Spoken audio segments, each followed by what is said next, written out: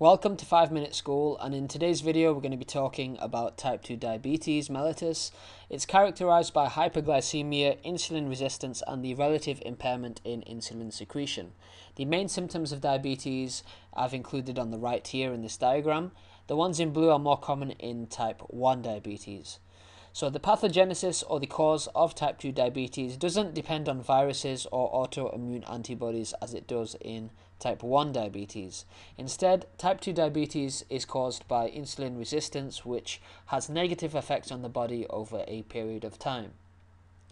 So insulin resistance is where target tissues like the liver and adipose tissue have a reduced sensitivity to the normal levels of insulin, and it's characterized by uncontrolled liver glucose production and decreased glucose uptake by the cells.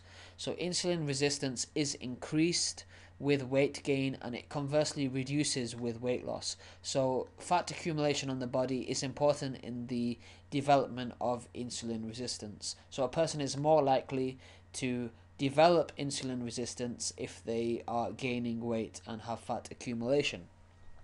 So a quick note regarding the beta cells of the islets of Langerhans in the pancreas.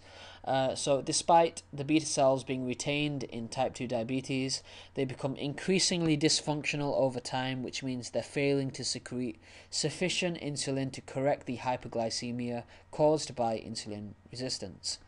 So a few of the metabolic changes which are associated with type 2 diabetes mellitus. The first one is hyperglycemia, which is where we have elevated levels of glucose in the blood, and that's due to increased liver production of glucose and reduced uptake in the target cells.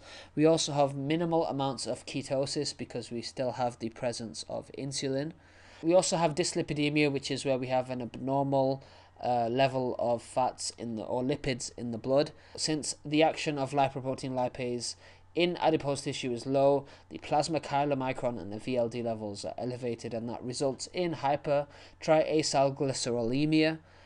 And we also have low HDL levels as well, and that's associated with type 2 diabetes.